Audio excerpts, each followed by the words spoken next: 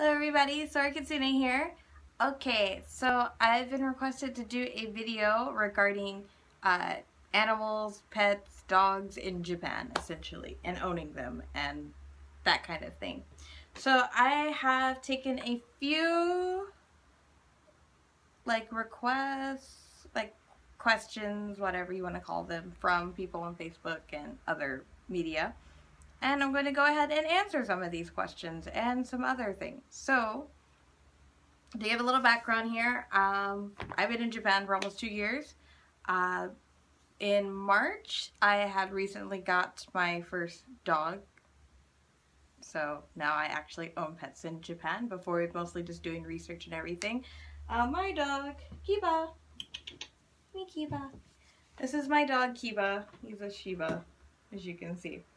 So Kiba is from the US. I actually had him sent over from the US to come to Japan to live with me because he's one of my dogs. If you know me and my dogs, I have like 7 of them, and he's the first one to venture out here. So yay, Kiba! He's a treat. Okay, go lay down. Okay, so let's go ahead and get started answering these questions, okay? So first question comes from Jay. Where are the best places to find pets, exotic and otherwise? That's kind of tough because really the best places, in my opinion, would honestly be from a breeder or rescue or breeding. It all depends. But unfortunately, those options can be difficult, especially if you're foreign. Those options can be difficult to find. Now, in Japan, they market pet shops like nobody's business, okay? So, for example, there's a pet shop down the street from my house. It's like PetSmart, except for they sell dogs or puppies and kittens as well. Not how PetSmart in the US will take rescue cats and they'll leave them all there for the week, and you can adopt them out, and then they'll have kittens and adults and babies and everything, and then on the weekends they'll either get like a bigger cat rescue or usually dog rescue, so you can adopt a dog on the weekend. Well, these are just, broker puppies or whatever. So I'm not saying they're puppy mill puppies, but they're pet shop puppies, and they're puppies. They get them from whoever breeds them there. They sell them to the pet store, that kind of business. Same with the US. Now, some of them's kind of interesting because sometimes when I go to the pet store to go buy things for the dog, they will have the little cards on the puppy's information tag or whatever, and they'll say that oh, look at this, it's from this nice show quality poodle or Pomeranian or something, and I'm like, well, if it's, you can get show quality stuff in the US like that from the pet store, because some people do that, but that was like a selling point to work for in Japan. I thought that was interesting that, instead of selling your puppies, you're taking them to the pet store, but it's probably not different from the US. But anywho, so that's where you can get dogs and cats, mostly from pet stores. And then you can get them from rescues, you can get them from breeders probably like down here. But rescues, they have like Ark, which is a nice place. It's really big, lots of space. It's just in like kind of like the country mountains, and you have to, you can't take a train and then just walk there. I mean, if you walk, it might take like an hour or something. If you drive, it might, like a taxi might take like 30 minutes, something like that. I'm not sure. Last time I looked at it on Google search, it was like a while, so, but it's kind of a trek to get up there. And so it's not always easy to go adopt from shelters and everything, or Japan Cat Network.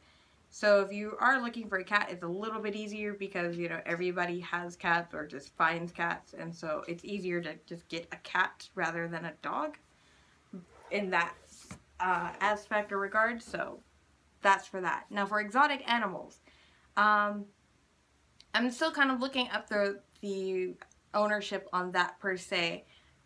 But when I was looking into fennec foxes, I wanted to look, and I heard that they were at a pet store, and I was just really curious, like, how do you have that at a pet store? Well, you do.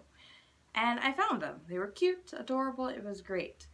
And if you need a permit per se, possibly, but you have to obviously have your permit before you purchase the animals and everything. I went to a pet store in Namba City, and the pet store was on the second floor of this department store. And you had hardware, you had clothes, you had crafting stuff. Then you had a pet store which had puppies and kittens and vets and grooming and all of that kind of stuff. And then in the back corner you had the exotic animals where they sold fennec foxes and you know, your regular squirrels, like little tiny squirrels, and sugar gliders and hedgehogs, and some of the interesting animals that I took note of that I've never seen was they had a pet meerkat, so you could buy a meerkat. They had owls, like big, like child-sized owls, or you can get a tiny little owl. You can get like a little hawk, or what else did they had? What is it? The meerkat. They had the little monkeys, so you can buy a little pet monkey, and just like giant they had a giant tortoise too, like giant tortoise, one of those big ones. So you could buy any one of those, and you probably would need a permit. You probably also need to prove that you can own one of those. That's probably another question I will go over, but I would recommend, if you wanted those type of animals and you wanted to live in Japan with those type of animals, I would at least you know, make sure you have to have a permit or not. Just double check that, and then go to the pet store and find out where they get their animals from, and then talk to that person and see if they know other people, and then network that way so that you can find maybe better quality animals that are not in the pet store, but maybe find somebody else that could, you know, that may be more selective who they sell or anything like that, and just find out. Now again, it was kind of hard getting this kind of information in general because it does take a lot of a Japanese skill. It does take a Japanese skill level that's a little bit higher than mine to explain kind of what you need, and then kind of network with these people, because a lot of them do not speak much English, especially in their field of animals and everything, and so they might not understand, or they might not know, because again, if in the US, a lot of pet store people, like breeders that just sell straight to the pet store and don't do that, they don't what's it called? They don't communicate. They don't know other breeders. They don't talk to people in their circle. Usually dog show people and maybe reputable breeders will know other people in their circle. And they say, well, if I don't have, this person might. If you're looking for this, this person might know. Like, they have a network. Same with rescues. They have a network. Pet store people do not have a network. And in Japan, in general, a lot of people, if they don't understand, they don't network very well like that. So again, it can be a little bit challenging, but depending if you want, like, I know with like Japanese breeds, like Kishu, Kaiken, Shikokus, well, maybe not Shiba so much, or Akita or something, they have a little bit of a bigger network because of how small the breed is and how close they're trying to preserve it. So you have a better chance of finding people that you can buy from.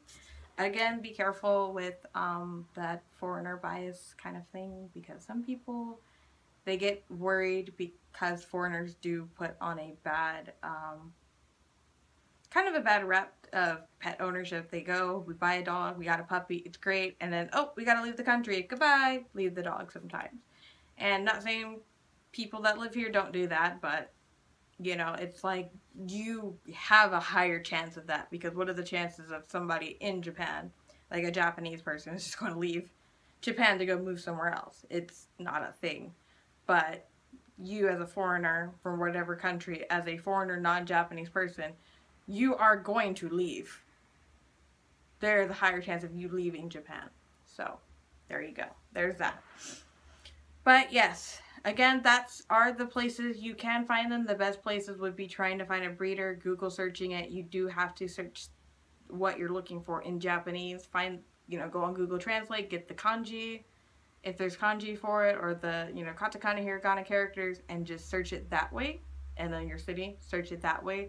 And you'll find a lot more hits than just typing it in English and hoping it will pull up. Because I've tried that, and doing it in Japanese is better. And obviously if you don't speak Japanese, or very little Japanese, use Google Chrome, and it will just automatically translate the page for you. Bam. Done. I mean, you can be able to figure it out a lot easier than staring at characters all day. Okay. Hopefully that answered that one. Next one. Are there any pets that are legal to own here in the US that you can own in Japan? Illegal pets. So far, not that I know of. I mean, they're pretty similar. Like, because, again, the US, you can own a lot of different things as long as you have a permit. As long as you have a permit, you can own them in Japan, but the difference is space. Like in your apartment, there's a lot of things you can't own. So if you had a house in the country that nobody was going to bug you, you might be able to own a little bit more things. But again, it's the finding these animals in Japan to own them. That would be a thing. So I feel like at least in the US, you would have more of a variety of animals you can own. Now, the meerkat thing, I've never seen anybody own a meerkat. That was kind of weird. That was kind of weird. I was like, there is a meerkat here. And you could probably own them in the US. I've just never heard of anybody doing that. And in Japan, you can. So, maybe that's one. I don't know if it's illegal, maybe, but yeah. Alright, next one. Do people assume you're rich? I hear owning pets in Japan is very expensive. I don't care if that's anime or actually true. People do. People do. Because it's just like, oh, you have a dog? Like, huh, you have a dog. Hello, dog. It's shocking. It's shocking. And then, it's not just, it's the fact that you're rich, because pet store puppies, everybody buys from the pet store. Pet store dogs are like, the variety of dogs I've seen is mostly poodles, chihuahuas, Pomeranians, the occasional Shiba, the occasional Schnauzer, but mostly small dogs. Kiba here, this guy is considered a medium-sized dog. Medium-sized. In the US, this is a small dog. It's not a teeny teacup dog. You're not a teacup. Nope. But he's considered a medium-sized dog here in Japan. So there's a lot of smaller breeds like Yorkies and Chihuahuas that are like more popular. And poodle, apricot toy poodles, that specifically. And dachshunds. Dachshunds are also, you know, very popular. So you'll have those types of dogs. And those dogs will run from about $1,800 to $2,500, give or take. The 18 range is mainly for if they're older. So if they were born, maybe they're 3 or 4 months old, 5 months old, and they've been sitting in the pet store for the past couple months and they haven't sold yet. That might be why they're cheaper. But mostly it's roughly about $2,000 a dog. And so in the US, and this isn't like getting a pedigree puppy where you're going to get papers and you're going to be able to show and it's good quality and you know all the lines and everything. No, this is just going to the pet store. And even for a Shiba, I went to a pet store in what was it? It was in Vegas or Minnesota, one or the other, probably both. A Shiba puppy I saw was at least like $1,200, maybe $1,500. And I mean, that was expensive for me. I used to sell Shibas, and I mean, for a pet store puppy that's not getting the same kind of like health check on the parents and everything like that and the support that a breeder should give, that was an expensive puppy. And here they're even more expensive than the same pet store puppy. Yeah, they're cute. Yeah, they're slightly small and deformed. Like slightly small and deformed because they're like oddly, like some dogs can be oddly smaller than standard, US standard. And the Japanese dogs are built off like the standard. The Japanese dogs in the US, their standard is based off of the Japanese standard. But even that's still kind of weird. But yeah, their dogs are a little bit smaller. It's funny. Sad, but funny. But, so yeah, people do assume that you're rich because you have a dog. And it's like, oh gosh, a dog is expensive. Then you have to get, you know, insurance for it. You do have to register it with your ward and get shots for it once a year. They'll send you a card, cute little card, she said, and you will get your shots done every year. There's no 3-year rabies shot and everything. It's still a rabies shot, even though we don't have rabies here. But that kind of thing. So, dog food bags are like, let's say that you have the generic dog food bags are like this big, maybe a little bit bigger. Kilograms are about 3 kilograms, maybe a couple pounds. And that would be like a $10 bag of dog food. And personally, I'm like, my dog can eat that in a couple days. And you're spending $10 for a couple of days worth of food.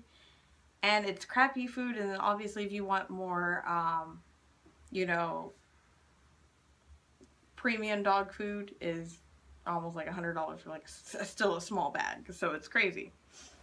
So yes, people do assume that you do have some money, you do work, or you got some money because you have to afford a dog. And I mean, it's a little bit more expensive. Having the apartment, they're like, wow, you must live in a rich apartment. I think that's like the next one about the apartment thing.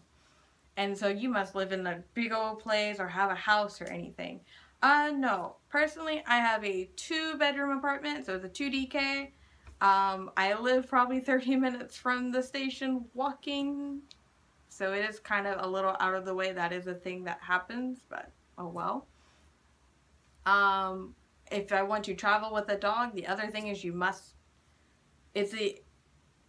it's the idea that if you want to have a dog and take it places, a big dog or Kiba-sized dog or more than one dog, you need to have a car to travel, because generally public transportation doesn't do pets. Now, Kiba, where's Kiba? Oh, he's over there. I take Kiba with me everywhere. You might have seen pictures if you follow my pages or anything, or Kiba has his own Instagram. I think it's like Kiba Osaka Adventure. I could put a link in the comments or whatever there. We go places. I don't leave my dog. Like, when I go to work, I leave my dog at home. When I'm not at work and we're going to go places, we're going to go to shrines. We're going to go to the city. We're going to go to the stupid pet store or the park or whatever. There is a dog park by my house. But we're going to go places. And how do we go places? We go together. And how do we do that? We take a dog stroller. For all the people that were like, when they hear dog stroller or pet stroller, they're like, oh my god, how do you just like put your dog in a stroller and then just push it places? Like, that's so crazy. Let the dog walk. And I'm like, that's understandable. Now, I do not push my dog in a stroller for fun. Okay, maybe it's a little fun. But, and maybe I do have fun doing it because it's cute and I can like get places with him and he doesn't have to walk.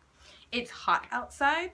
So if we're out in the heat and the ground is hot and his paws are getting a little sensitive and everything, he is 8.5 years old. I mean, it's not too old, but, you know, do want to protect his feet and everything. I don't have booties for him. Foot booties. Feet booties, whatever.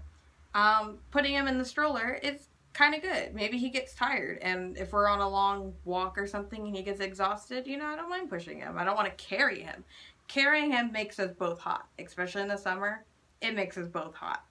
So being able to put him in a stroller and push with wheels, so I'm not carrying him in a big dog crate, this is easier for both me and him in that aspect. Also, the main reason why I bought the stroller is because of having to go on public transportation. In the US, I had a car. I drive places. I load up my dogs. I have 7 dogs. We get in a car all together, and we go places. And then we get on a leash, walk. And when we're done, we load back in the car and go back home. I don't have that option here. Right now, I do not have a car. I do not have a Japanese driving license. I'm working on that. Probably will work with the international license and then whatever after that. But I don't have a car. So the only transportation I have is public transportation. And the only way to use that with my dog, because they have to be in a crate, They're not really supposed to be in a purse per se, like, you know, just like a little sling purse or whatever. They need to be in a carrier crate. And, you know, if you had a cat and it was in a carrier, you can like carry a cat carrier and put it down. It's not that bad. But with this guy, that's about what, 23 pounds, Kiba? Or about 23 pounds. 23 pounds of dog, and then plus crate. That's, and then having to lift into a train, find a place to sit down, put him there, and then lift out, and then carry it in between the train station. And if you guys don't know, which a lot of you may or not know, train stations in Japan are pretty freaking big. Like popular big city ones are pretty freaking big. And even the small one, like the train station by my house, one of them is really small, it's just 2 tracks. That's it. That's not so bad. But walking 30 minutes and then having to carry a crate, that's a lot of freaking work. For me, that's a lot of work. Walking there, carrying the dog, everything. Leave the dog at home. If you guys know dogs, and I bet you guys do, and if you have dogs, you already know. You don't always leave your dog at home. That's crazy. So, the stroller is a good thing to have. You take it, you go, it's great public transportation. But anywho, besides the point. So, I don't have a car. Now, when I get my next dog, we'll get a bigger stroller. And then if I get a bigger dog, or, you know, whatever, then we'll work on getting the car. Like, you don't have to have a car. If you have a bigger dog, then maybe so. But if you have a small dog like this, use a stroller. Yeah, men, women, I don't care. Use it. People will be like, oh, look, it's a baby. It's a baby. Oh, it's a dog. Wanchan, wanchan, kakkoi, kawaii, oh, wanchan. All that kind of stuff. Yeah, it's whatever. Let it be. So what? You don't have to carry that. That's fine. Your dog is fine and safe. And if you go somewhere and, you know, when I'm going down busy streets, I might still have them in the stroller because it is kind of busy and I'm trying to get by people because Japan is very packed. So it's easier so nobody trips over the dog and we have our space. Japan is all about not giving space to people. So funny. They like to sardine each other, so I don't have space. But if I have a stroller and if I have a dog and I'm trying to walk, people will not see the dog. Like, is he small enough that you're not going to see him unless you were, like, on top, maybe on top of him, or if you're paying attention, you might see him. But if I'm pushing him in a stroller, he stays safe as we navigate through things, and once we get to our destination, then I let him out and do what he needs to do. We'll play, take pictures, do all that stuff. And if we need to go places, and maybe some places, some shrines, they might not always accept pets.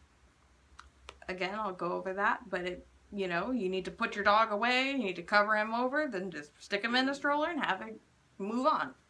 If they say you need to hold him, and it's, again, you don't want to hold him, just stick him in the stroller, zip up the bag, and he's good. He's safe, he's fine. Happy, happy. Okay.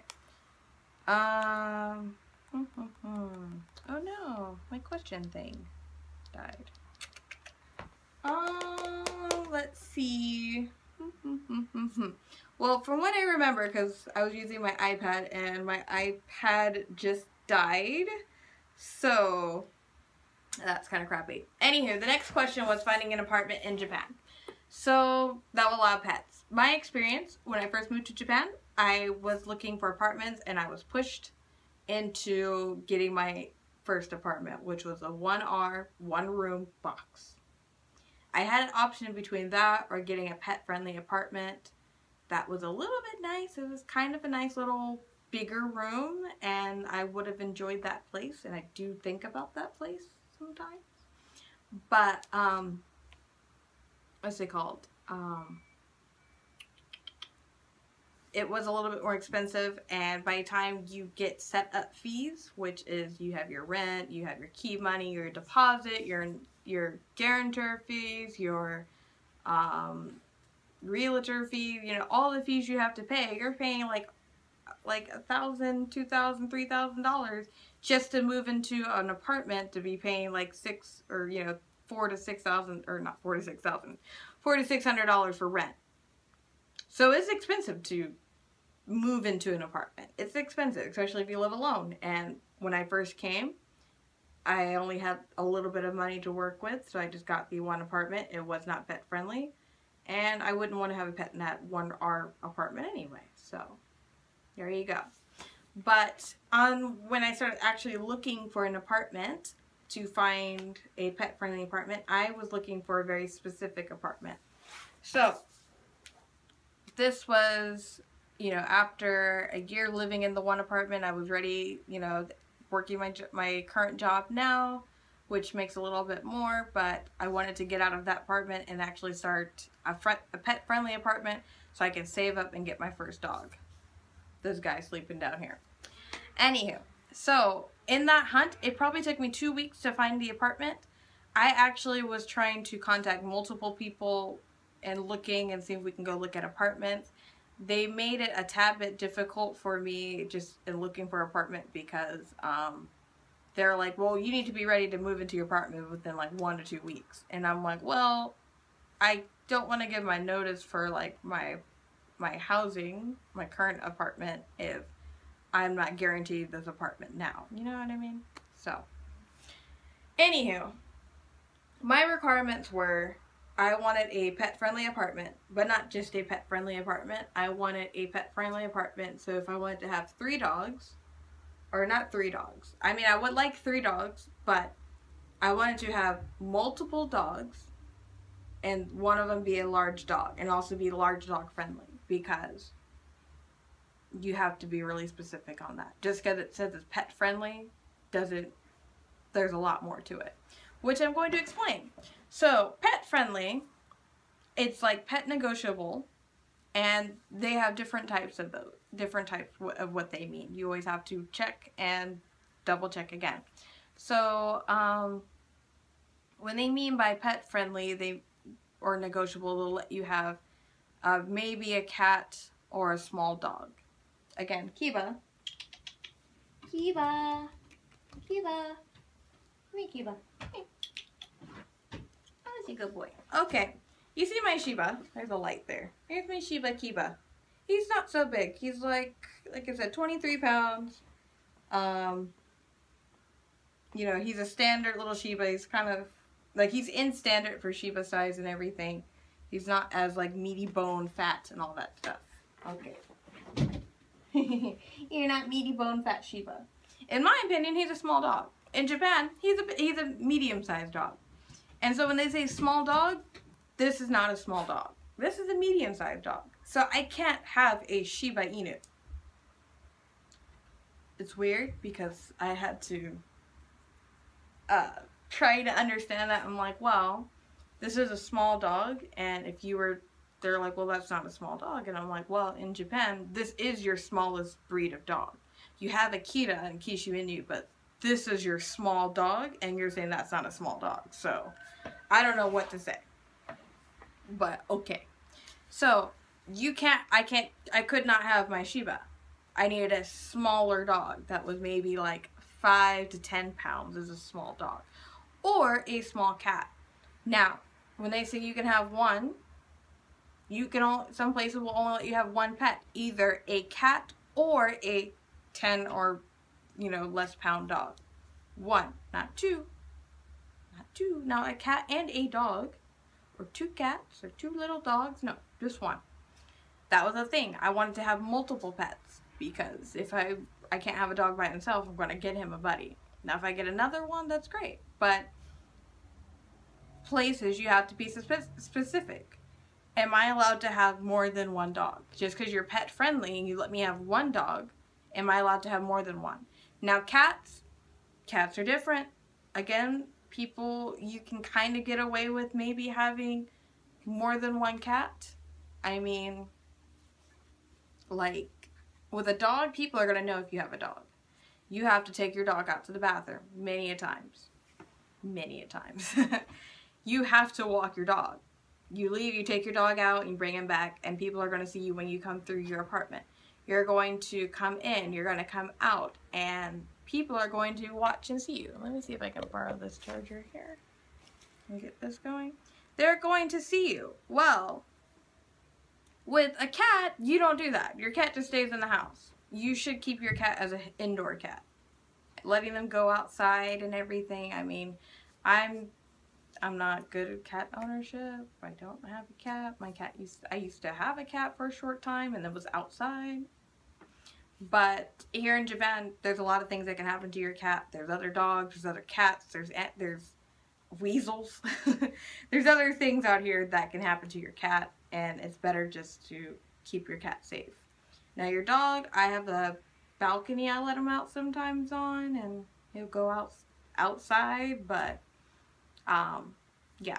So people know I have a dog, they won't know I have a cat. So you can probably get away with having more cats. You don't want to like lie to people or lie to your realtor or your landlord and say you know, sneak cats or sneak pets, because when they find out, that's a problem. And it might be 2 months before they find out. It might be a year before they find out. It might be like whenever. It might be the next day and somebody sees your animal and they report. I don't know. But, and you might have everybody in your whole housing building hiding pets. I know people that have places like that. But it's better just to be upfront, at least, with what you want, so that in the future there are no problems. Again, if I wanted 2 small dogs, or just having multiple pets but they had to stay like Kiba size or smaller, then, you know, that's fine. But if I'm walking around with like my bigger dog Kuvira, or a dog that size, like big dog, I can't hide that. You can't hide a big dog. And they're like, where'd you get that from? Oh, I just found it. You know, you can't hide a bigger dog. It barks big, it makes big poop, it does all this stuff. You can't hide a bigger dog like that. Especially because everybody else walks their dogs up and down here. I've seen bigger dogs, I've seen smaller dogs. My current apartment now lets all dogs, you can have multiple dogs, you can have big dogs, you can have small dogs, you can have dogs. Probably cats too. I don't know anybody have cats because, you know, cats. But, yes, so, you need to be upfront. And it's a lot easier because you can get a place that is maybe pet friendly. You have neighbors that also have pets. You might be friends. I actually know a couple neighbors now. We let our dogs meet and play, so it's great. They're friends. It's wonderful. But as for the cost of owning it does make it a little bit more expensive, because while you can look for a 2DK apartment and probably find a nice cheaper one with the space and decent location, if it's not pet friendly, then your large variety of options here gets you. For if you want a pet. If you want multiple pets, it's you. And if you want a big dog, it's you. You know, it's pretty here if you want a big dog in general. One big dog, psh. A little dog, okay. Multiple dogs, a cat, nah. From what I've heard from other cat people, a lot of my friends in Japan that I know that have pets have cats. Barely any of them have dogs. It's sad. Kiba needs friends. But they've had a hard time actually finding places for cats because people think cats will tear up and scratch at the walls. Now, dogs can be destructive too, but you have to take your dog in and out. Well, a cat will just be home all the time and can destroy your house, so. Or not destroy your house, but it doesn't have an outlet to release itself. Now, you can get a cat tree and whatever, but people just don't want the cat staying at home scratching and scratching while you're walking your dog. That can go out, go to run, and all that kind of stuff. Yet, you know, they also, it's weird. So I've heard that getting an apartment that's cat friendly, they say pets, they mean small dogs, not always cats. It's difficult, but again, I was looking for a place that wanted a big dog, and places were obviously more welcoming to get a cat than a big dog, or one pet versus a big dog. So that's where my whole thing was, but it's not impossible. Again, it took me about 2 weeks of kind of looking. I had 2 different people looking, and I was also just kind of walking in my neighborhood and just looking. Like, I see people walking their dogs and they go inside a building, and I ask, can you check this building in this area and see if they have any openings? Talk to people, see if they have like places that they know are pet friendly, or they know the realtor that lives there and they will accept a pet, and then negotiate with them. You can always talk to them. Like, you can talk and ask. If you need somebody that speaks Japanese, you can get somebody to in between that. But yeah, look at places. The other thing I wanted was in an elevator, because they had many places that were 1, 2, 3 stories, but they had no elevator. You had to climb up and down the stairs, and I'm not about that stair life like that. I should be. I probably can have good leg game, but you know, having to carry other things and people wanting to visit, or just days I don't want to climb. I do have, you know, Kiba is 8.5. What if one day he just doesn't want to walk up the stairs anymore? Then what? It would be difficult. So, I wanted elevator. I wanted the dogs. It was a little bit of a challenge to find, but I found a place. This place, price-wise, you know, to move in, it cost me about $2,500 to move in, and that only paid for the first month's rent.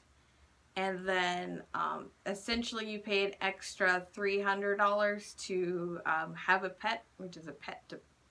It's not really the pet deposit, it's more of the sterilization fee. So you pay it one time for as many animals as you want, and then it's like $300. Now, you know, you do that. So, and I guess that's for when you move out and they just clean it because you have pets.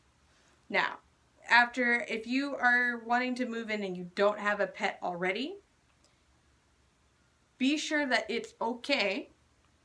Excuse me. Make sure that it's okay that you can have a pet, and then let them, like, and they say let them know later. You don't have to let them know later, but unless they ask and you say, yeah, I just got a pet, here you go. And then you can pay your fee then. But don't pay your fee before you get a pet, because you might change your mind.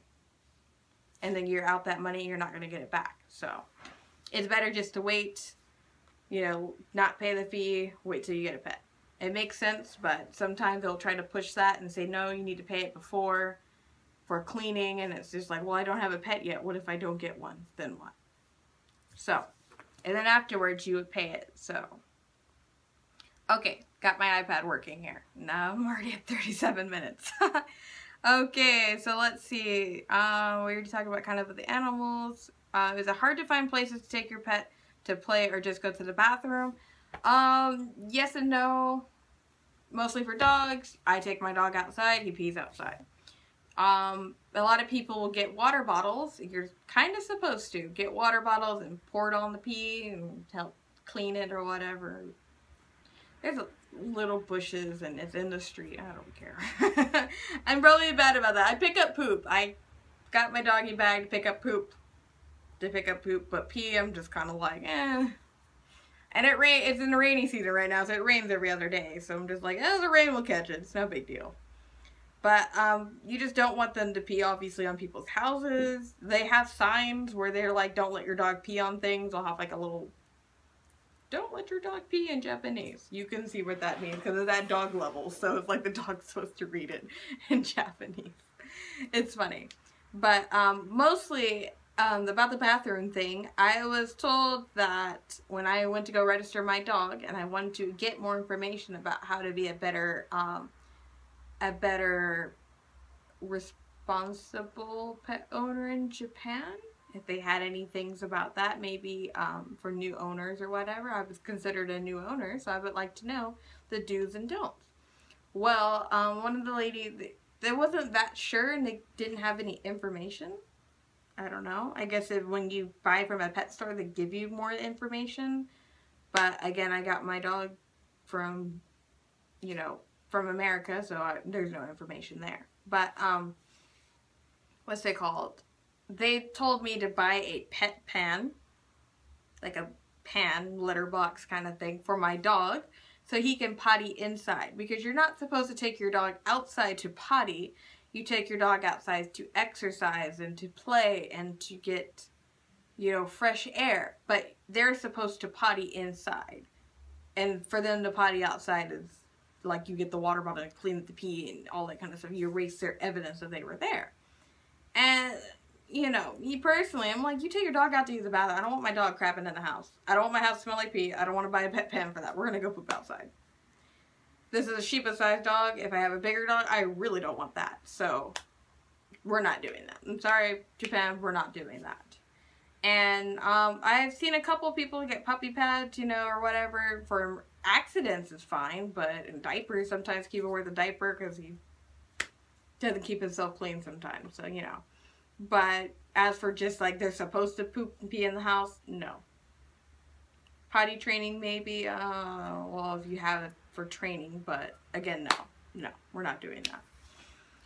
Okay, let's see. Do they have weight restrictions like they have in Oklahoma? Are cats more accepting than they are owning dogs? I kind of mentioned that, but again, the weight restrictions is a small dog. It's not a Shiba-sized dog. If they're about 20 pounds or the size of a Schnauzer, a French Bulldog, a Shiba, that's too big. Okay, I'm gonna turn on my fan. Okay, had to get on my fan. It's a little humid in here. Maybe if I can turn it on. This one? This one? This one? This one. Okay. So, next. Oh my gosh. Oh my gosh. Everything is kind of like hot and crazy. Sorry, all this unprofessional video making. Anyhow. And see, it's illegal to own this type of dog in Japan. Cerberus, silly, you don't own Cerberus. Cerberus owns you. And if anybody wants to argue with that, there's only a few people that physically can. So, yeah. But again, you also have to consider, where do you put Cerberus? Where would he go? And you want to make sure that Cerberus is still happy. So, yes, keep that in mind. How much does it cost to bring an animal over from the US to Japan and vice versa? Okay. We're almost done. We have a few more questions here. Okay, so Kiba-sized dog, it's roughly about, I'd say about, you want a budget between I'd say about $1,200, or $1,200. I would say is a good price for that. Only considering the fact of to come from the US to Japan, and it'd probably be actually cheaper the other way around, because how you get, well, I'll again go over that. Yes. Because it's expensive. Now, that's for Kiba, who is under, if you fly through United, I know United is, United Airlines, but they have the more flexible flying with your pet options that they option in general.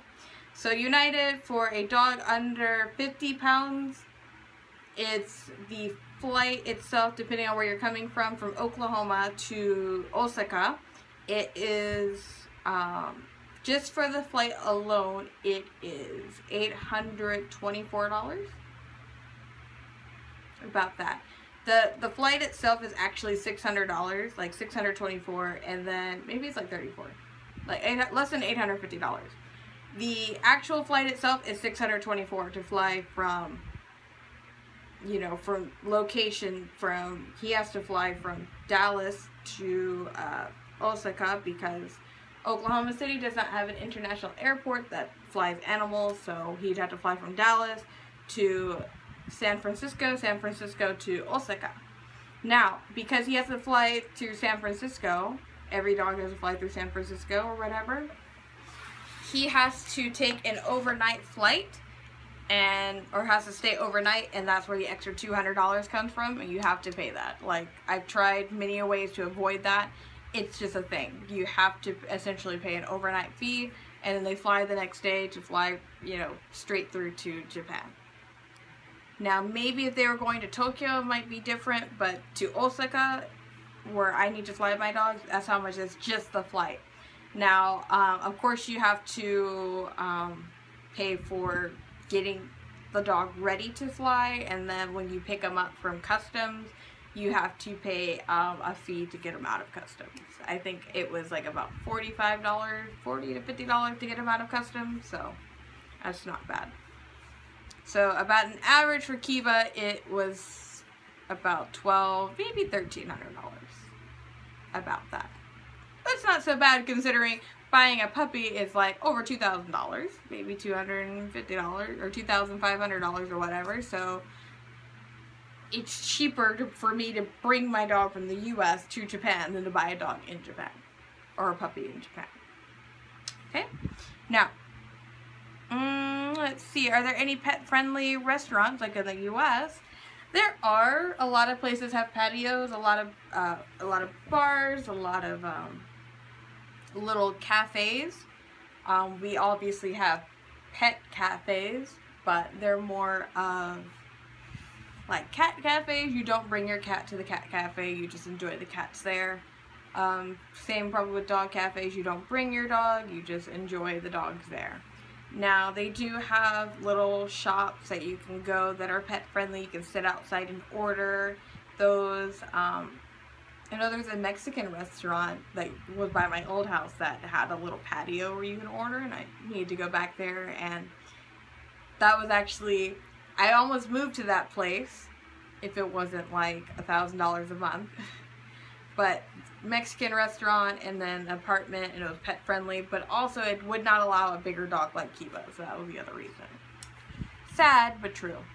But yes, they do have them. They're not as, depending on where you're at in Japan, they can be many, like Tokyo, Osaka, like city-wise, you can find many of them. And then if you're like where I'm at, which is little nothing, not so much. But they do have pet-friendly restaurants and stuff like that. Do you know anything about guide and therapy dogs in Japan? I'm thinking of getting one before I get a job there, but I don't know if they have guide dog walks like they do here. Okay. Alrighty, so yes, they do, but it's not as popular and common. Pretty much, there we go. I was wondering why it was kind of way down there. Pretty much, I haven't seen many guide dogs in Japan. And Japan has a lot of people that need a lot of help. A lot of blind people, but none of them have guide dogs. It's weird. I don't know. But to get and bring a guide dog or service dog, therapy dogs, you know, therapy dogs, I'm still kind of learning about that because Kiba is a certified therapy dog as well. But I haven't really done anything with him here in Japan. Not many, you know, I'm still looking over that process. But I've at least looked at service dogs in Japan. They do have signs where they allow service dogs. They recognize that service dogs are not pets. But they do make it, it's still a new concept here that there are service dogs and everything. And if you want to have a service dog in Japan, you actually need to contact, I may or may not have the link for it, but you have to contact like the service dog company in Japan. And then you have to apply and say, hey, I'm going to visit. If you're visiting or wanting to stay, you have to contact them to get an actual like identification kind of thing. In the US, you don't have to have identification to have a service dog. I mean, you want them to look, you want them to wear the vest and all that kind of stuff, and people don't bother you or whatever. That's why we have our own can of worms I'm not going to get into with that. But here, your dog has to be trained in Japan to be a service dog. Like, Japanese training to be certified to be a Japanese service, or working in Japan as a service dog. You can't just come in there with a vest and say, oh, he's a service dog. I trained him myself. They have to go to a school. They have to show proof of training, which is, you know, maybe why they have difficulties here, because it's also kind of expensive from what I've seen. I mean, dog training itself is like about $300 for like a 6-week course. And most of the people, when I asked about training in general, they would say, oh, you just train them at home yourself. I'm like, well, do you have any dog training schools? You know, I would like to work with Kiba to go a little bit more advanced. Not really obedience-wise, but more like doing tricks and that kind of stuff, you know, working on that. But everybody's like, you do it at home. You might work on it at the park with your friends and trade information, which is fine, but their whole thing was you do that at home. Training is at home, and, you know, couldn't give me an idea for, like, dog training companies. Same thing with service dogs. You have to, it's hard to find a school, and then once you find a school, you do all of that. And so, you would have to, if you want to have a service dog in Japan, definitely get in contact with that company and then see what's needed. What do you need to bring over? What do you, how can you get the little license and tag thing? Because once you have that, then the people in Japan will let your dog in it without a problem, from what I would assume that they would do. But if you just try to come in with your dog in his regular suit and or vest and everything, or even a handle, and obviously looks like you need a service dog, like if you're blind or, you know, hearing impaired or whatever, and your dog is clearly a service dog, they you know, without that proper identification, it does make it harder for them to let you in. Now, you might have some people that are a little more, you know, considerate is the word I'm maybe looking for, and they might say, well, you're blind or whatever, and you're disabled and need a service dog. You may not have the stuff, but clearly this dog is doing something to help you out here. Maybe you're in a wheelchair and you have a dog that's helping you. Maybe, you know, even though you don't have the proper paperwork, I can clearly see you need this, instead of just saying, I'm sorry, no, sorry, I cannot let you inside with your animal because he doesn't have paperwork, so I assume he's a pet, and leave it at that. I mean, it could be something that could happen in the US, I don't know, but I would assume that process would be kind of annoying because, again, I think I've only seen maybe 4 service dogs in Japan in the 2 years I've been here, and mostly they've been at the train station, going in and out of the train, or walking. And I mean, they were like lab type dogs, so they were bigger dogs and everything like that, and so, you know, how they got in and everything is fine. I didn't really get a chance to speak to those individuals about that, but even that was just kind of like, people were like, whoa, what is, like, you know, there's a dog, and, you know, people do want to pet your dog and take pictures and all that kind of stuff, and they don't, Japan is still a working development when it comes to service dogs in general. So if you want to come to Japan to do that, and you need that type of, you need a service dog and everything, then please do be patient with Japan. It will be kind of frustrating a little bit, but please do your best. And I mean, you need it. So people, you might have to just kind of knock some heads in there and educate many a times of how you need this, but there you go. So if, again, you need it, I would recommend going ahead and looking into it now, because it's going to be a little bit more difficult than just getting a regular dog. And the last thing here I will talk about is bringing the dog over from Japan. I know, we're already almost at an hour. If you stuck with me this long, I love you. I might do more videos like this or whatever, but okay. Last one. Bringing the dog over from Japan.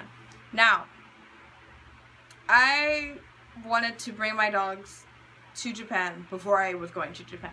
I think after college or during college, I was working on wanting to come to Japan, and then right before I left, like maybe 6 months, I was already like, oh, you can see my dogs going. Like, I might have posted pictures like, yeah, we're gonna go to Japan, just my dogs, woohoo! Okay, well, and slowly researching the process, the cost and everything, I wanted to originally bring my dog with me together when I came to Japan. Well, because I left so soon, like I left, instead of leaving like in the normal time, I left at an unusual time and a very short notice.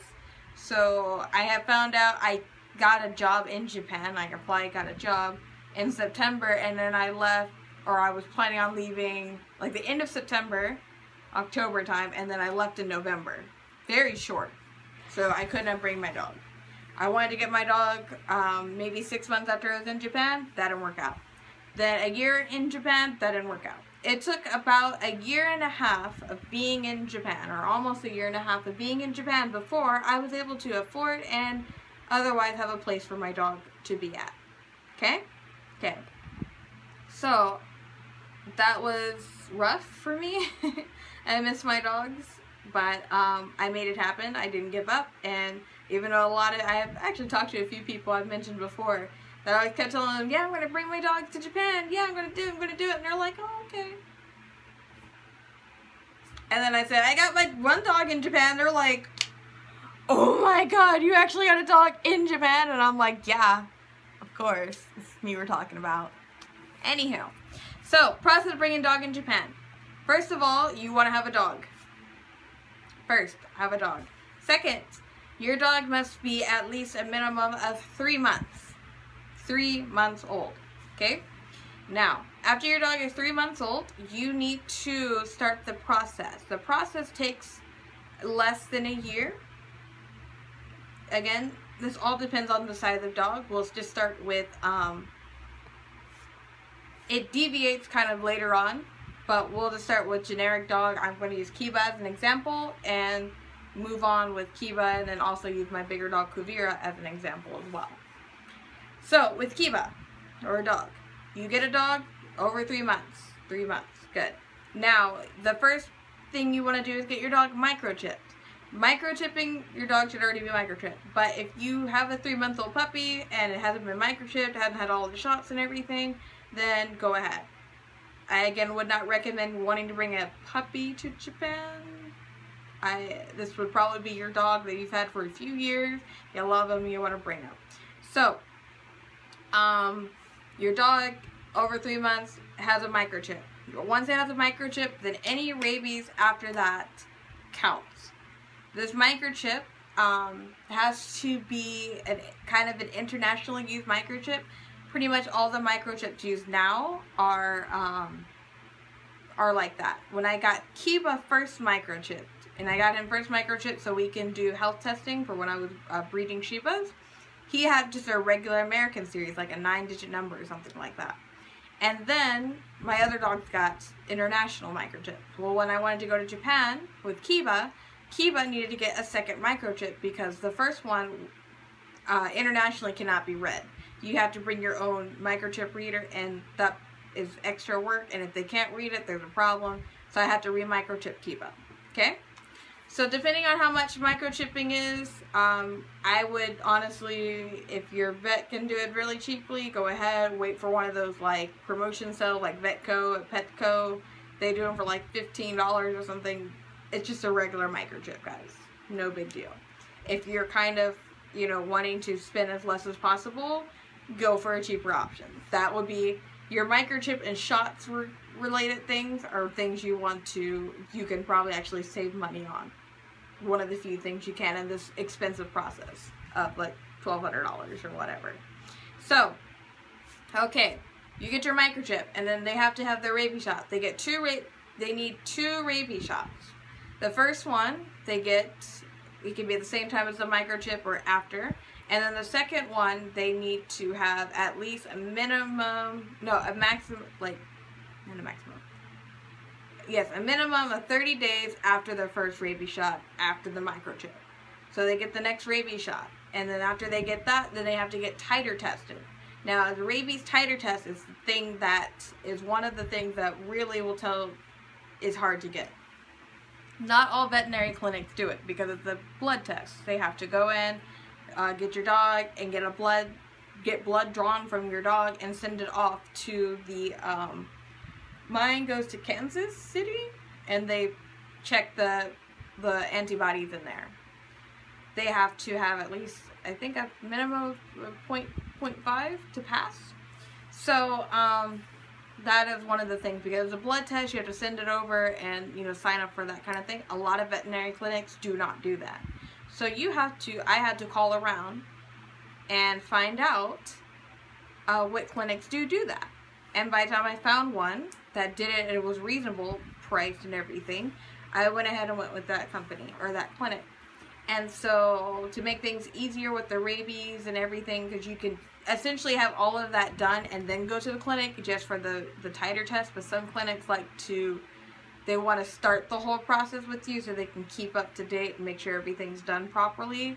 You can do that, but for me, I was trying to save what little money I have. So I just did everything cheaply and then went to the expensive titer test, which wasn't so bad. and they did that. And I tested 3 dogs at the time, Kiba, Honey, and Kuvira. Those are 3 dogs I intended to bring to Japan. Kiba and Honey both passed their titer test the first time, which was great and everything. Kuvira did not. She was a puppy. I think she was about I got her tested in September, October, so she was probably about 6-7 months old. And they told me before that sometimes puppies don't pass the first time because they are puppies. They haven't had enough time to be rabies vaccinated. Sometimes they do, sometimes they don't. And considering the type of animal she is, you know, it can be understandable.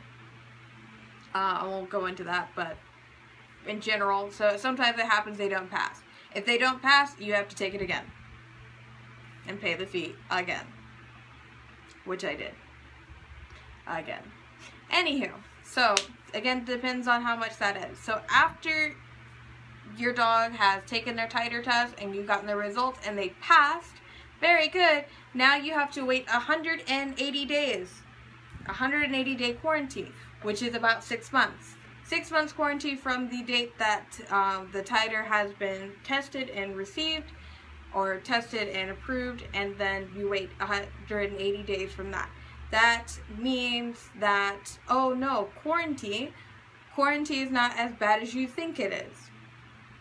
Quarantine is not lock them in a box and touch them with the gloves and only see visitations. No, no, no, that's not that.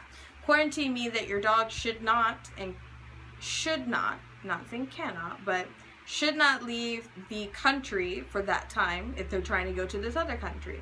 Now, other countries have different quarantine times, different regulations. Japan doesn't require a 180-day if they're coming from the U.S. Australia, not so difficult. In some other places that do not have rabies, it's not so bad, but because the U.S. does have rabies, that's the requirement. So don't bring your dog between that 6-month period. If you try to bring your dog before their quarantine is over, then Japan can reject your dog and send it back. They can destroy your dog, you know, they can. Or they can keep your dog quarantined there. If they keep your dog quarantined for the remainder of the time, you pay each day for them to take care of your dog, keep them in the kennel, and for each day that they need left. If you're on quick orders and everything, maybe military or something, and you gotta like go, then you know it's better just to find a friend, a really good friend, or a family member or something to watch your dog until they can send them. You can send for them. That's what I did. I had my mom take care of my dog so she can send for him, or I can send for him later. So after the 100 days is over, that titer test is good for so it depends, 2 to 3 years, but generally 2 years. So 2 years from like the start of that titer test, that test is good for. Because maybe you wait for the first 180 days of 6 months, and then your dog is free to go. And then you have about 1.5 years where it's still good to, if that's not a good time, or you're going to come back or make arrangement to bring your dog, you have time. Now if you miss that time, that 2-year mark, then you have to retest your dog. You do not have to wait another 180 days if they pass the test. If they fail the test, then yes, you do. You have to retake the test. But if they pass the test again, then you can just take your dog and it goes for another 2 years. So that's what I'm looking at with my next dog, Honey. Her test is almost, her first test is almost over. She did pass hers, and so I need to get her out here or pay another fee. So, okay, after you have gotten your dog and you're waiting for, or not gotten your dog, but you've passed the titer test and you're waiting for them to come to Japan, you want to find a kennel, a nice large kennel. The kennel needs to be airline approved. Always double check, because sometimes the airlines change what brands of kennels they allow and don't allow. It should have ventilation on both sides, be hard plastic, and have a metal gate, and be able to screws or what are those things? Pulley, Z-zips? You know what those little plastic things are. I can't think of the names of those. But they need to close, be hard plastic to protect the dog, and have a metal gate. Next, they need to have an absorbent material at the bottom, so the dog potties or water spills in there, it absorbs. Next, do not use newspaper. Okay? Do not use newspaper.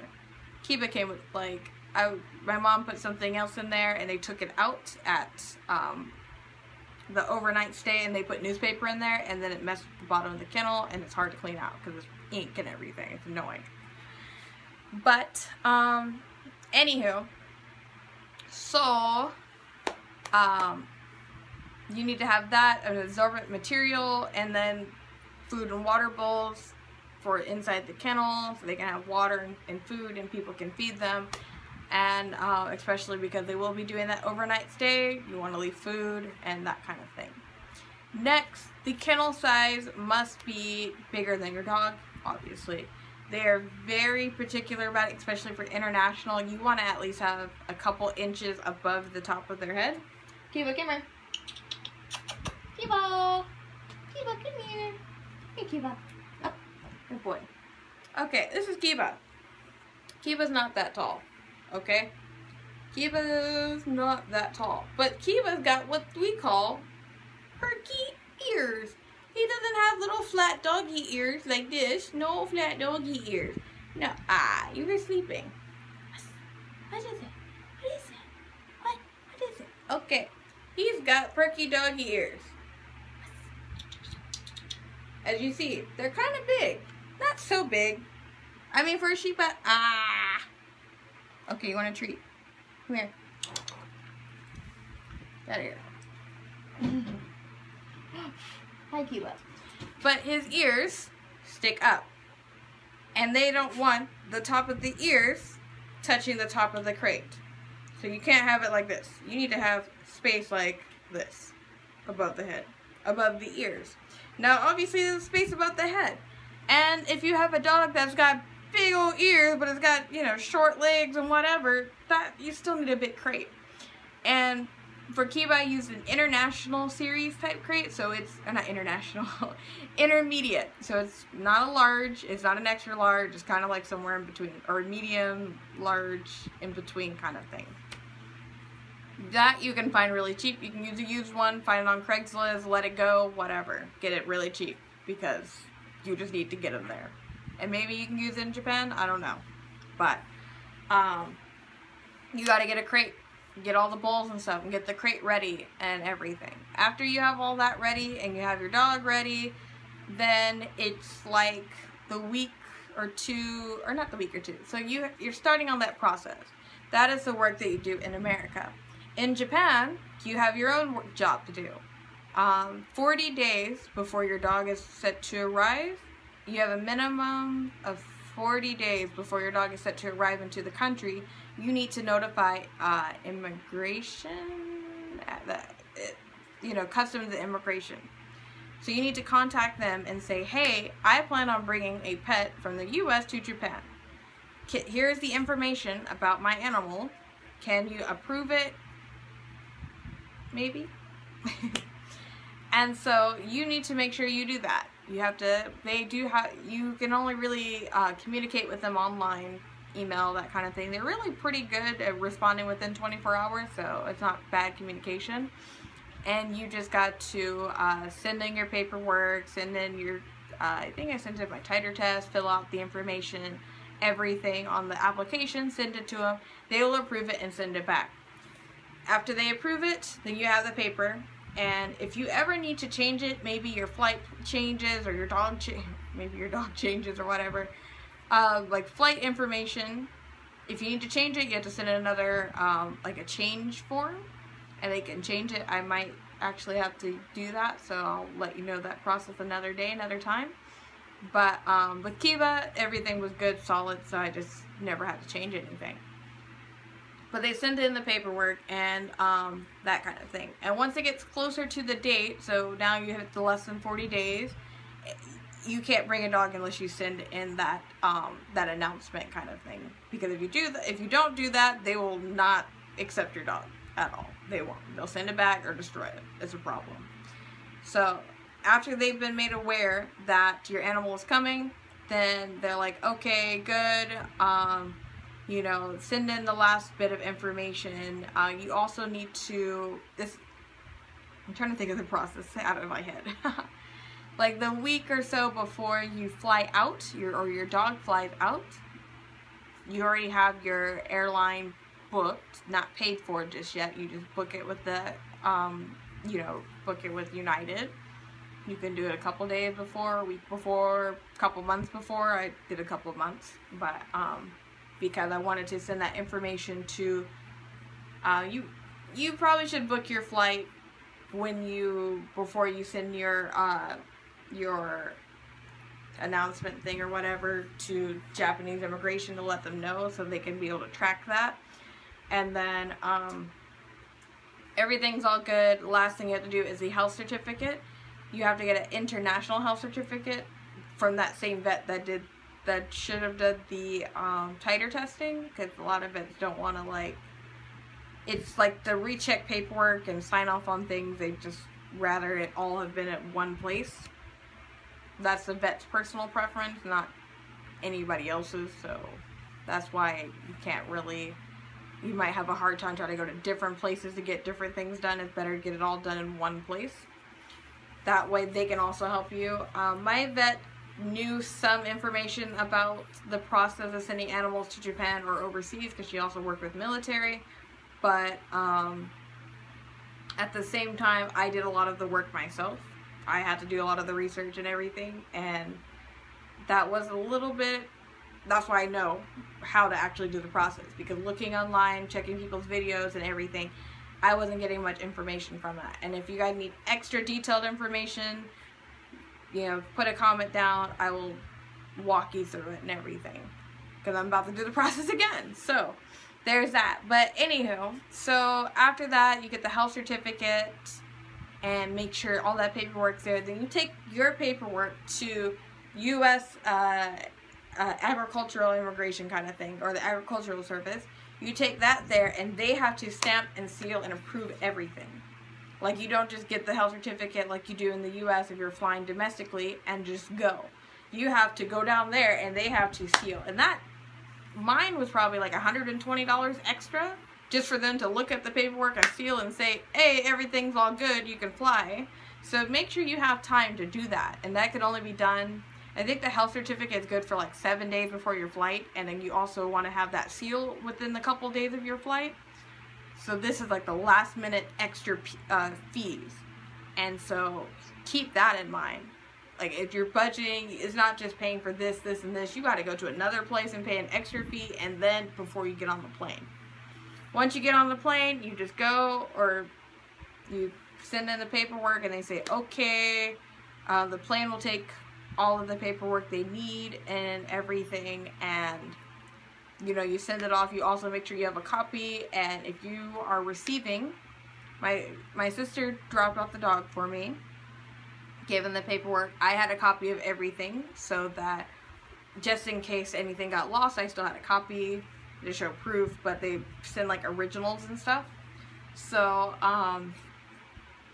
the dog flew. He stayed at the overnight thing. The guy was nice enough to take a picture, because I was like, I'm worried about my dog, send me a picture of him, I'm worried. And he was like, okay. So Kiba was okay. And then Kiba arrived, like, he flew on a Friday and arrived on a Sunday, because he overnighted. Like, my Friday, their Sunday, or my Friday, then my Sunday kind of thing. And so I went to the airport, which is KIX, Kansai International Airport, to go pick him up. And that process is what another thing people don't mention, is you have to go through I think it's like 7 to 10 different steps.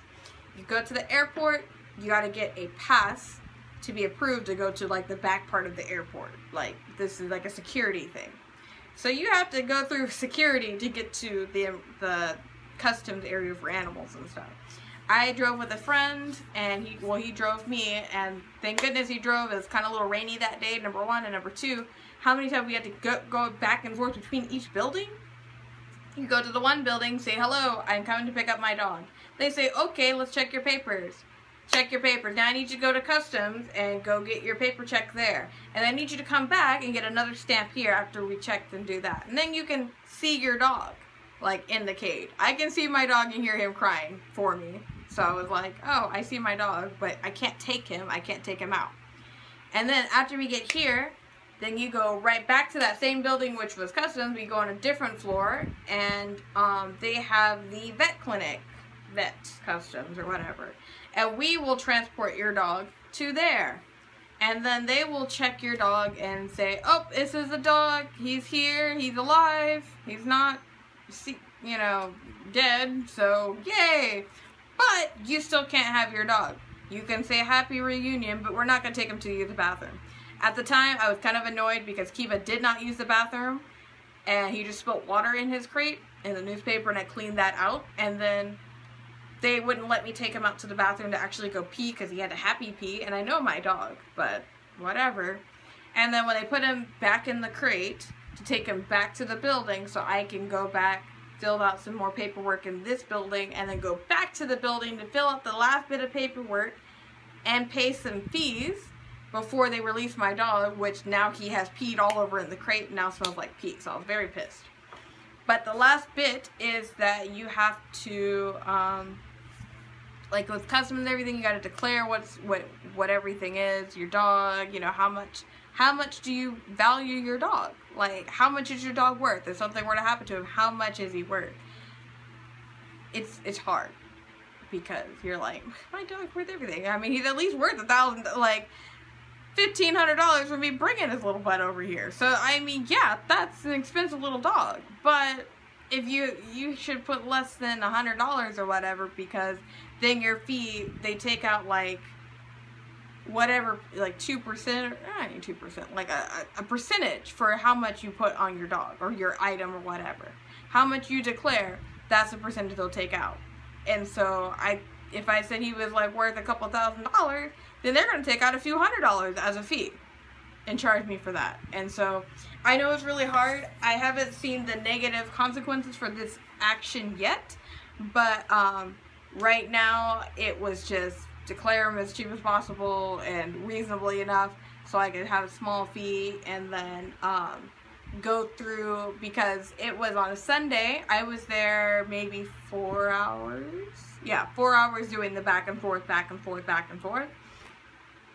And so it was a Sunday, and Sundays were part of their holiday days, or their out of working business hour days. So I had to pay a fee for picking up my dog on a Sunday, which I thought maybe it was between hours 8 to 5 or something like that. And they said, no, weekends and after 5 o'clock and before 8 o'clock, if you need to pick up stuff, there is a fee.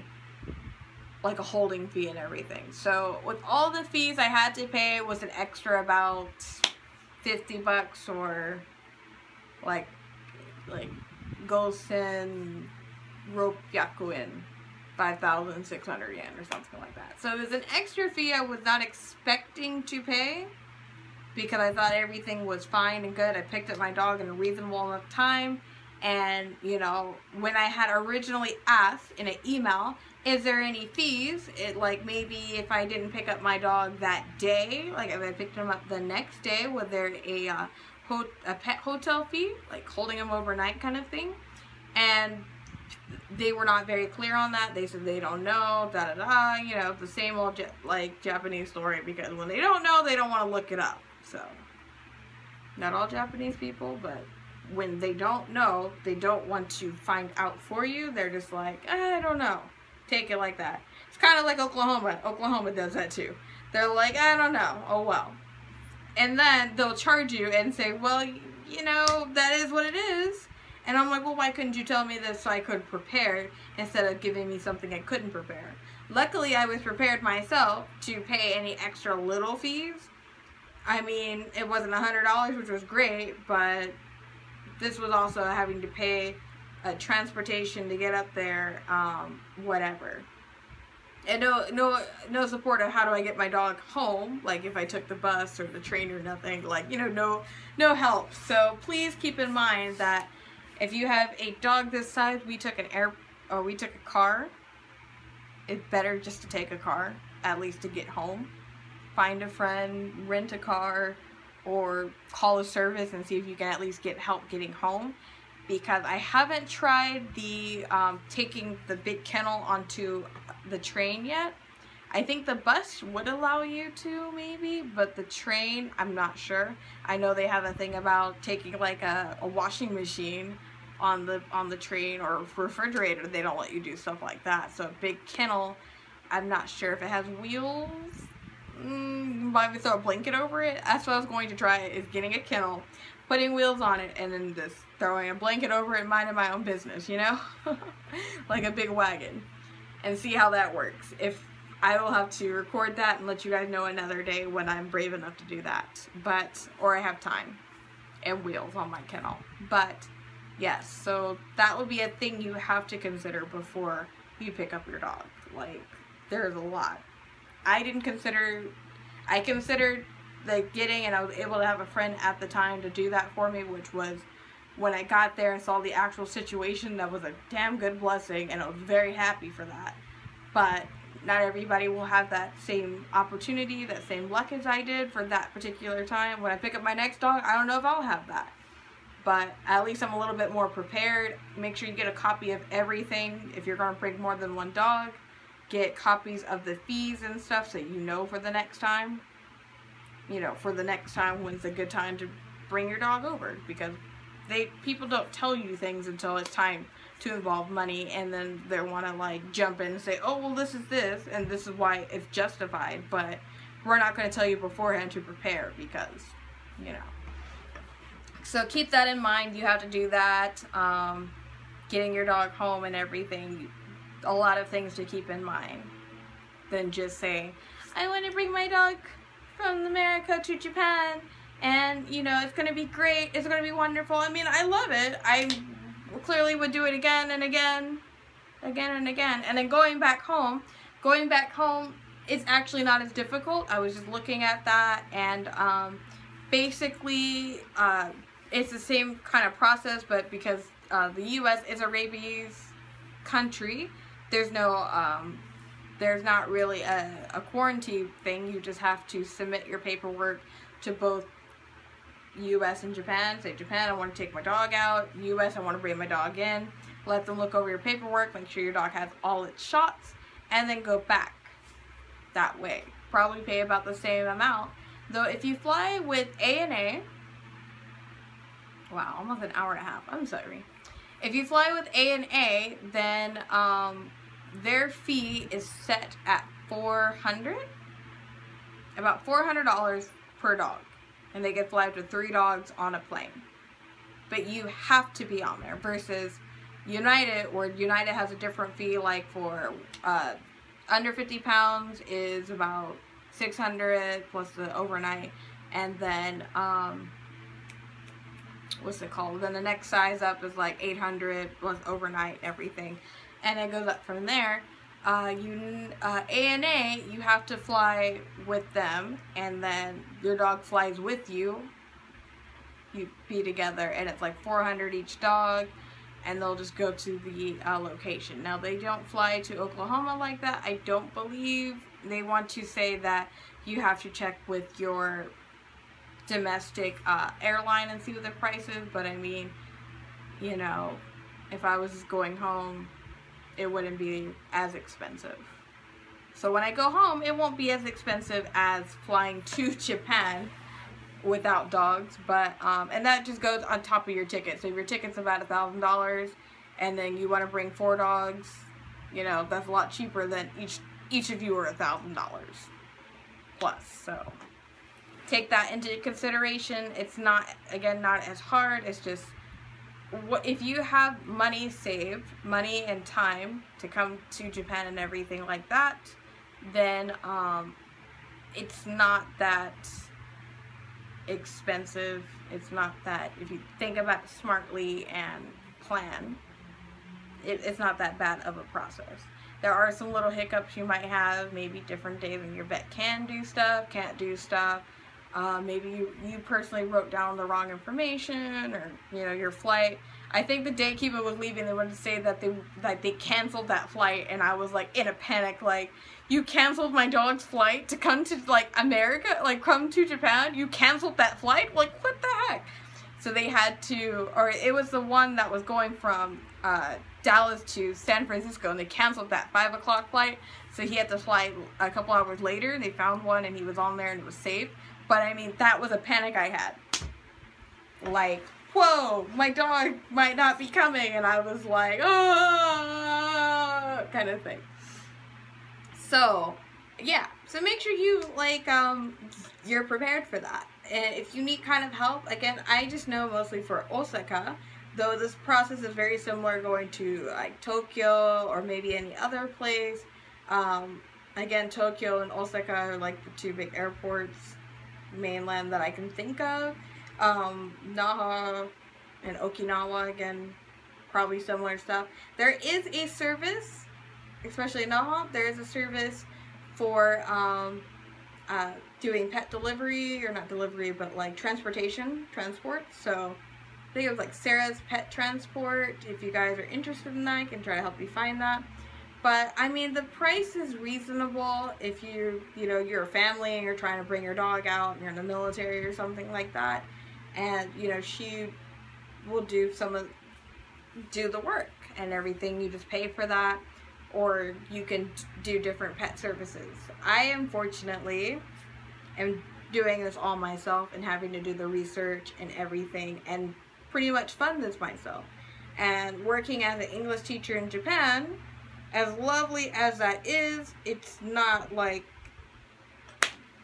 I'm not balling, okay? When people, like, as I mentioned before, like, are you rich? You have a pet? And I'm like, look, I'm not balling. Like, this is a necessity I need to have. It's a little expensive necessity, but it's a necessity I need to have.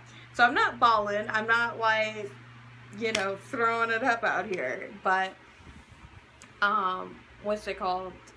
I took me a couple, like, it essentially took me 1.5 years to get a dog in Japan. Like, it took me 1 year to get me, settled in Japan, and then it took time to find me an apartment and afford to move into this current apartment here, and then save up from that. I went home for Christmas to go check on the dogs and get paperwork, make sure everything's good there, and then it took the time to save up money to get to the next step, and that was actually bringing the dog, sending the notice in and getting that approved. And then, really, since I left Japan in January, from January till March, like the end of March when he finally came out here, I mean, that was a constant process, saving money. I've been, like, working on this really hard to get my dog out here in Japan. So, I mean, if that took, from the paycheck, that takes saving maybe about $500 a month, a couple $100 a month, every little bit. Maybe you don't need to go on that trip to save up. I mean, it's about saving and everything. So once you start saving, buying food out here, the insurance, registering your dog. I think registering your dog, like in my city, was like $35. So that's an extra fee to do that and everything like that. So, it's a thing you have to know. And there's like breakdowns and stuff, and not everybody tells you this because maybe they're just not detailed. Maybe you should just do the stuff, or they'll just tell you don't bring a dog to Japan. It is kind of some work. You do need to have resources to do it. If I didn't have my parents or friends or whatever, but like if I didn't have them to assist me in taking care of my dog, getting them to the vet, taking care of them while I'm in Japan, then this would have been impossible. And I mean, for some people that kind of is, because I left before and I'm trying to bring my dogs. I need somebody to take care of them, and I still do. And if you are wanting to leave together, that might delay your trip to come to Japan. Now, if you want to start the process now, if you for sure think you are going to if you're applying for jobs now and you for sure see yourself coming to Japan within 1 year, then like you have money set aside for you to come to Japan for your own ticket, and then you for sure see yourself coming, then go ahead and start the process with your dog or cat, You can probably bring some other animals. You have to check the website, but bringing a dog and a cat is probably the easiest one. Go ahead and start that process now. I mean, microchipping and having your rabies, that should already be done anyway. So that's kind of already done. So you're mostly just getting that titer test and doing the 6-month quarantine before you get to the, you know, putting the notice out and getting your dog here. You know, you might already have a big kennel for your dog. Half of that's already done. Now it's the next bigger step. So you can already start doing that now. You can start planning, getting that ready, and then again, like I said, it lasts for 2 years, about 2 years or so. So, you know, if you see yourself going in 2 years, then you already have that. So now that after the 6 months, your dog can leave at any time after that 6 months without having to worry about quarantine. It's good. So if you're like, all right, your dog is good and finished and now it's just waiting on you, you guys can now leave together. This, you can get your job and they say, hey, yeah, we want you out here. Then you can come out with your dog and bam, you're out here. But also double check with the schools, because if you are applying to teach English, again, we could put that in another video about how to apply to teach in Japan. But one of the things that some schools that will bring you out, you would have to stay in their housing, and their housing 9.5 times out of 10 will not accept pets. If they have housing, they will not take pets. And if you want, you're like, okay, that's fine, I'll find my own place. No, you don't find your own place. You stay with their place and their companies, and you stay there. And if you don't plan on wanting to stay at that job for a long time, then you're going to be out of an apartment very quickly. And again, the whole don't sneak a pet, because as expensive as it is to bring a pet to Japan or to buy a pet in Japan, or the expense it is for you to like try to sneak your animal and then they kick you out of your apartment, or just, you know, there's a problem because you have a pet, that's too much of an expense to like just whatever, you know. It's too much of an expense and a risk for your animal, which I don't think you would want that. So, you know, again, getting a job in Japan, another video. But that was just general pet stuff. I can't believe this took like an hour and a half. Oh my god. And I just pretty much rambled about everything and played with my dog. But I hope I got all the questions. I think I did. I went through the list, but now the iPad is dead again. So I'll probably make another video when I get the next dog or anything like that, and maybe do how is it like having 2 pets in Japan. If there was any questions you guys have, I don't mind answering them. Probably shorter, hopefully. Just put them in a comment or just message me. If you are wanting to come out to Japan with a pet, or send for a pet, if you're already in Japan and want to bring your, like, have your dog be sent out to you, go ahead, hit me up. I will help you the best I can, because I've done it. I actually don't, I know one person from Australia that brought his cat over, but I actually don't know anybody else that I've personally met in my adventures of being in Japan, except for maybe in Okinawa, but like in Japan, mainland Japan, I don't know anybody else that has brought their dog or cat over from the US to Japan. Never met anybody. And when I tell people I have an American dog, they're just like, wow. Japanese people are like, wow, there's Shibas in America? What? What? There's Shibas in America? Yes, there are. And your dog's from America, and there's Shibas in America. Those two things. But, yeah, I actually don't really know anybody, because it is kind of like, it can be a hassle and people don't want to do that. It might be easier just to buy a pet here and go through whatever. They do have, like, at the pet store, I think they have, like, you pay monthly fees. Like, if the dog is, like, $2,000, you could pay, like, $80 a month to help pay for the dog. You know, I don't know. You have to.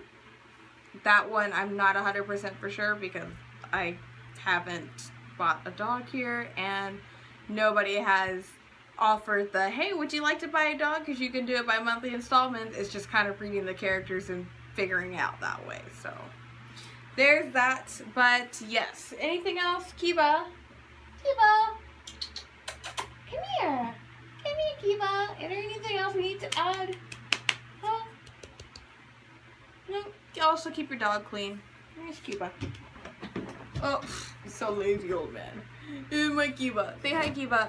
Hi to all the people. Again, his thing is Kiba Osaka Adventure on Instagram.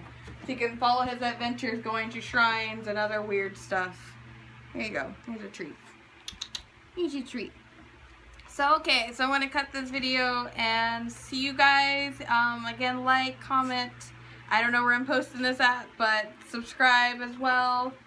If you want any more things, just ask questions. I'll do a video, maybe a shorter one, or give me some ideas to talk about. I do try videos, like, I think the last video I did was the, a live stream on my Facebook about the Pikachu McFlurry and how that went down. So, yes, anything, just hit me up. Alright, bye-bye!